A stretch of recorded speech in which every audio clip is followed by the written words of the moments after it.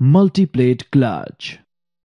Adding plates to a clutch unit to form a multi-plate clutch will increase its torque capacity without increasing spring strength or clutch diameter. This clutch assembly has 3 clutch plates with friction material riveted to both sides of each. An internally splined hub on each clutch plate mates with the splines on the clutch shaft. A cast iron separator plate fits between each clutch plate. This friction unit, that is clutch plate, is between the flywheel and the pressure plate when the pressure plate assembly is bolted to the flywheel. A pressure plate assembly consisting of a steel cover, a pressure plate and a segmented diaphragm spring and a release bearing and operating fork. The clamping force on the friction facings is provided by the diaphragm spring. When removed, diaphragm spring looks as dish-shaped.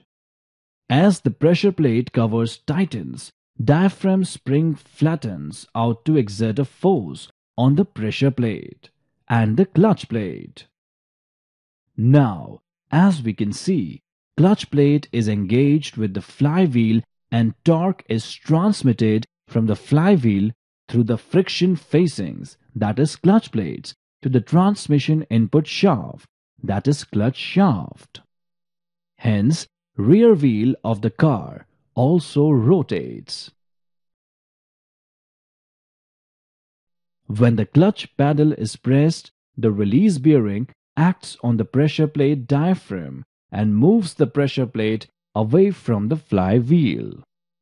This releases the clamping force on the facings and separator plate and allows flywheel to rotate freely without turning the clutch shaft.